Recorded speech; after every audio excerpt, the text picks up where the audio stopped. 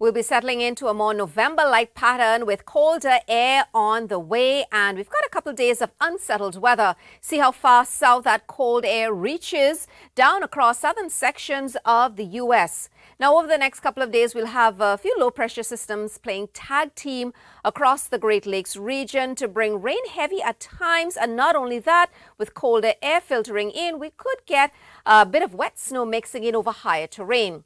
Now, you see there, Wednesday into Thursday, watch from Toronto up towards southern Georgian Bay. Could get some heavy bursts of rain moving through. We pick this up on Wednesday afternoon. We've got the chance for those showers in the GTA, but more so in the southwest. And eventually by Wednesday evening, see that band of heavy rain across the Toronto area, heading up the 400, the 404 as well. Looking at some reduced visibility and some slick road conditions with the rain.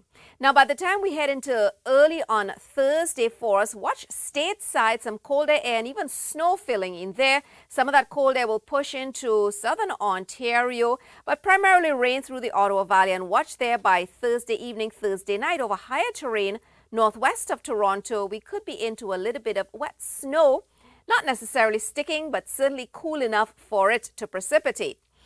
And the trend with our temperatures as we head through the next few days, well, it is November after all, and by the time we head through the next couple of weeks, we will be into the low single digits.